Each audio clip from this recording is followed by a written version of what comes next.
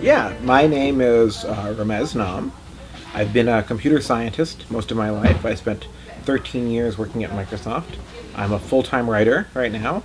I write both nonfiction about science and science fiction. I'm a fellow of the IEET, which means that I blog for them periodically about topics about the ethics of emerging technologies. How should we think about emerging technologies? What do they mean to us? I spent a long time there, 13 years. I was in management. I led teams working on email, also Outlook, Internet Explorer, and the Bing search engines. Lots of work with neural networks, AI, tens of thousands of machines at a time. Lots of very fun stuff.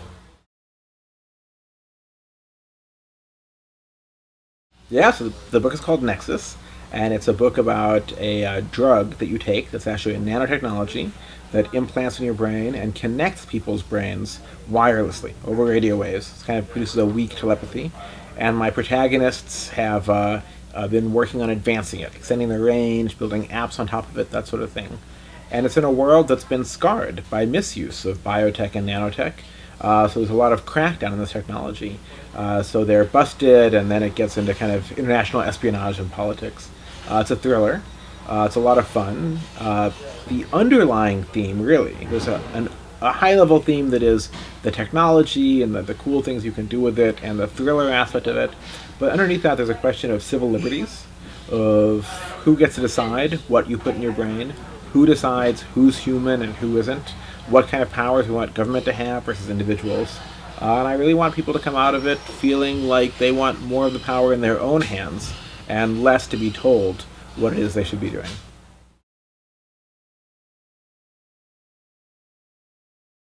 We're already parts of group minds. Anytime you're in a relationship or in a corporation or an organization or in a country or in a religion, any of those are effectively group minds that are aggregating the collective intelligence of those individuals. So yeah, we're part of that now. Language is one of the ways that we send signals back and forth between the nodes of the group minds. Market activity is another, and we'll get better and better at that over time. And that's really about the planet and our role on it and human civilization. So we face a lot of large challenges. Climate change, finite fossil fuels, freshwater depletion, all of these things. Are we doomed from that? Are they really not challenges at all? How do we overcome them? So it's a book about how innovation has helped us overcome similar problems in the past and what we need to do now to maximize our odds of doing so again. Sure, time and time again, we have run up against some sort of resource limitation that has looked very, very, very scary. And largely we've overcome those by innovating in some way.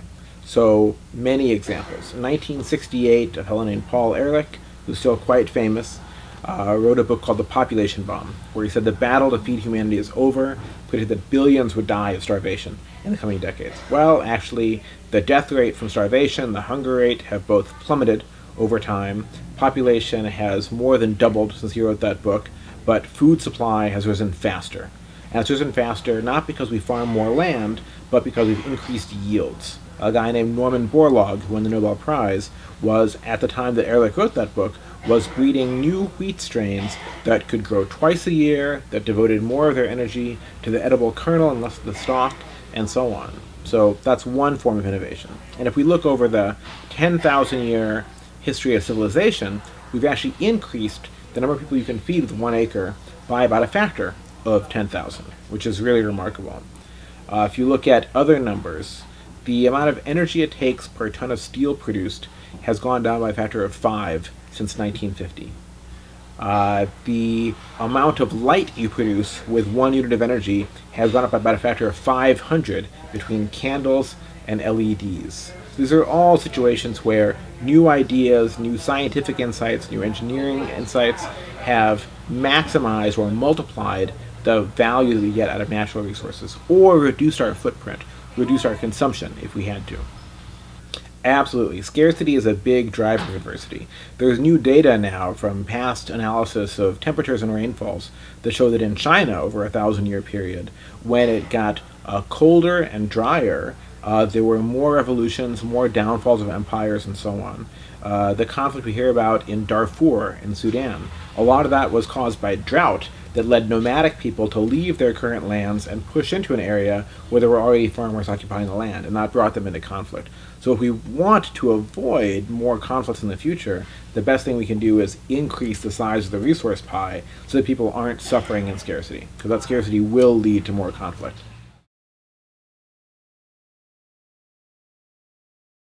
So More Than Human is a book about the actual science of enhancing human beings, so making us longer lived, smarter, more athletic, more able to control our own personalities and appearances, and ultimately interfacing us with machines as well. It's about 2/3 about the science and about 1/3 about the economics, the ethics, the policy side. And really what I wanted people to take away from that is this sort of thing is possible. On the near future, it's not fiction anymore. On the near future, we'll be able to make people smarter than they were, say, or more longer lived than they were. And we should think about it, and that the best way to do that in a way that makes society better rather than worse is to leave the decisions about that mostly in the hands of individuals and families. Democratic, but respecting individual liberty. In a democracy, you could make a law that says that so-and-so can't do this. But it's really more about civil rights, it's about self-ownership, and the ability of people to make choices for themselves.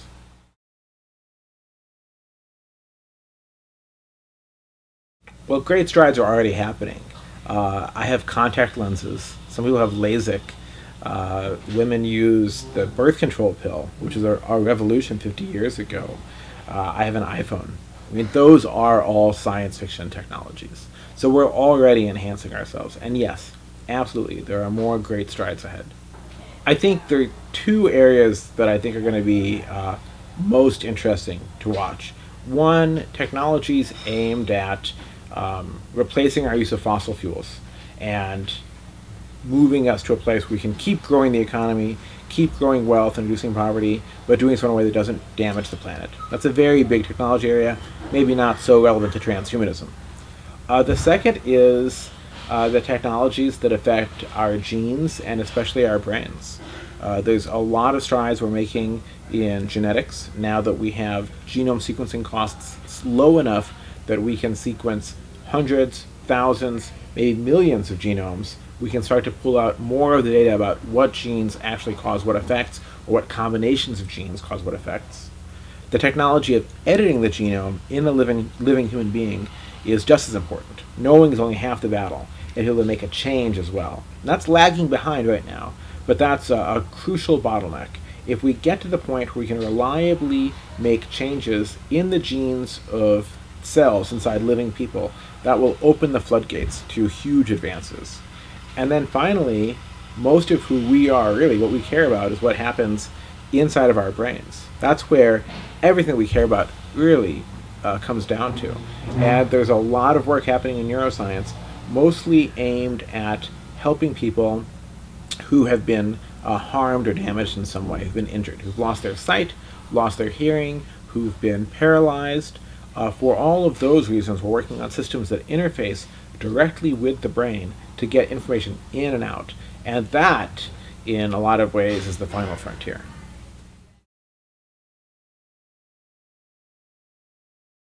Well, we've already changed our genes a lot. Civilization has changed us. We've had a burst of evolution over the last few thousand years as we've civilized and changed selective pressures. But of course, people are going to want to edit their genes and the genes of their children for obvious reasons. If you know that you're a carrier for a gene that increases the risk of cancer and you're having a child, you don't want to pass that on. If you know that you're a carrier for a gene that causes Parkinson's or Alzheimer's or increases the odds of those, you want to pass that on. And then we get more of a slippery slope after that. What about obesity? You know, obesity comes with lots of health challenges, but it's also cosmetic. So of course, you'd like to reduce the likelihood of that. What about some degree of intelligence? You know, boosting your child's intelligence, maybe just a little bit here and there, if it's possible to do in a safe way, is good for the child. It's also good for society, I would say. So people are going to want to do these things for the obvious reason that parents care about their kids. And mostly those changes are going to be beneficial for the rest of us, I think.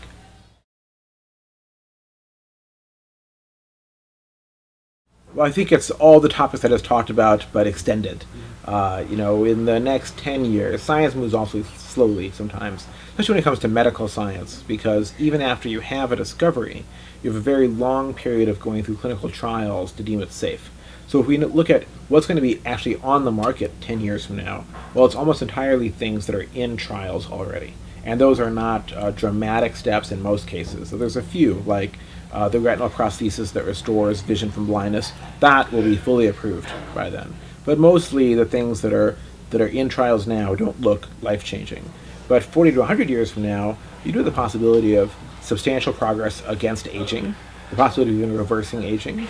You have the possibility of brain-computer interfaces that don't just restore sight, but maybe allow us to send mental imagery back and forth between people, maybe allow us to share emotions directly between people, or even share concepts, accelerate learning, possible substantial increases in the rate at which people can learn things via other means, drug mechanisms and genetic mechanisms. There's a lot of interesting stuff. And of course, though, in some ways, the biggest one is can we take human consciousness out of the brain and copy it into a digital system, into a computer? And that, nobody really knows how far away that is. You hear quotes, Ray Kurzweil, 2045, but to pretend that we know exactly what level of computational difficulty is required to simulate the brain is to assume that our knowledge of how the brain works is perfect now. And undoubtedly, as with most engineering projects, we're going to find out that there are things that we missed. So it might be 60, 70, 80, 100 years before we get that. It might even be longer than that. But that is certainly something we're going to work towards over that time, and we'll see big strides in that time frame. Everything about the future excites me. I mean, it's the place we're all going. So it pains me that people don't think about it more, actually. But for me, as I said earlier, we live inside of our brains. We live inside of our minds.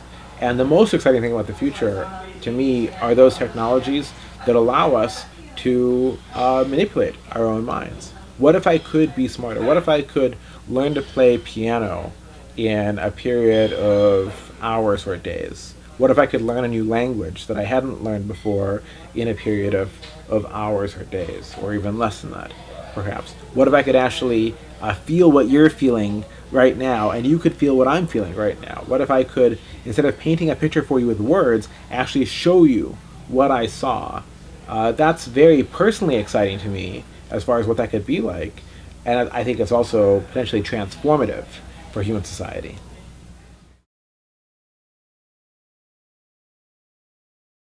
I mean, we know that societies where you have people who are better educated or smarter, more able to innovate themselves, produce what economists call knowledge spillovers. What that means is that if you live in a country with highly educated workers or intelligent workers, you benefit because they're producing more goods and services that are of value to you. So let's say, half of all people in developed nations now die of heart disease, roughly. Maybe it's 40%, something like that. So those people, how are they helped by some neurotechnology? Well, they're helped because the odds of someone developing a cure for that condition go up. The smarter we are, the more total brain power we have, the more effective brain power we have with this network together, the more discoveries of all sorts in science, engineering, and so on we're going to have to benefit everyone else. I think the empathy factor is a great point. In my novel, I have an example of one character who is a soldier, an ex-soldier, who was abducted in a war by the foes that he was fighting, who used an empathy technology to show him their perspective. And now he's a campaigner for world peace. And that may or may not be realistic, but I do think the more that people empathize with other people, the less likely there is to be conflict. So who knows what we could accomplish if we could actually increase that level of mutual understanding.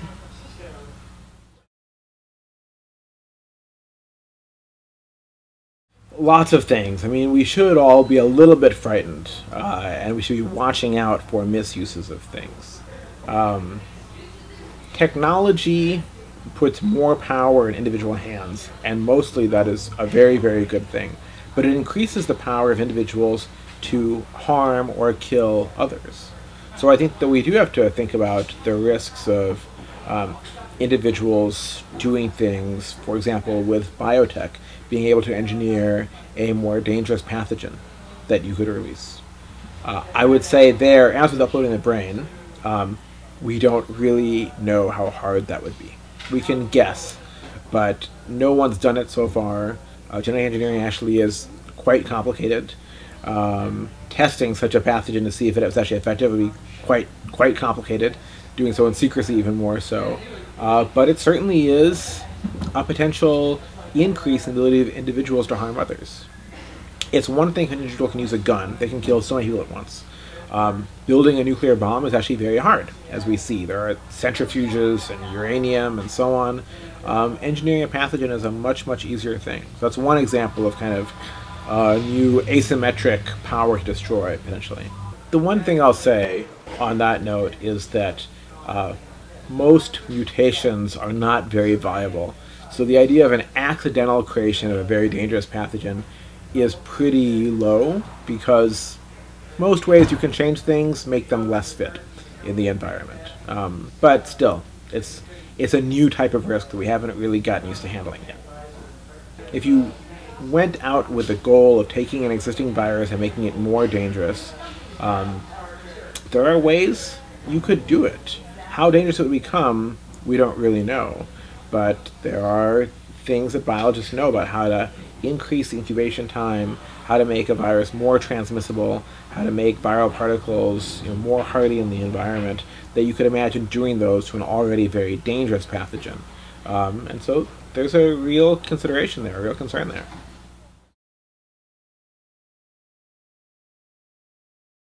Well, we can change a lot of things, and the biggest enemy in a lot of ways is not the risk of some horrific event. It's the kind of humdrum everyday problems that we face. We live in Western countries. We're relatively affluent. 1.5 billion people at least still don't have electricity. 2.5 billion people don't have toilets. The numbers are really staggering. 800 million people don't have food security. They sort of live meal to meal, if you will. That's what they can afford.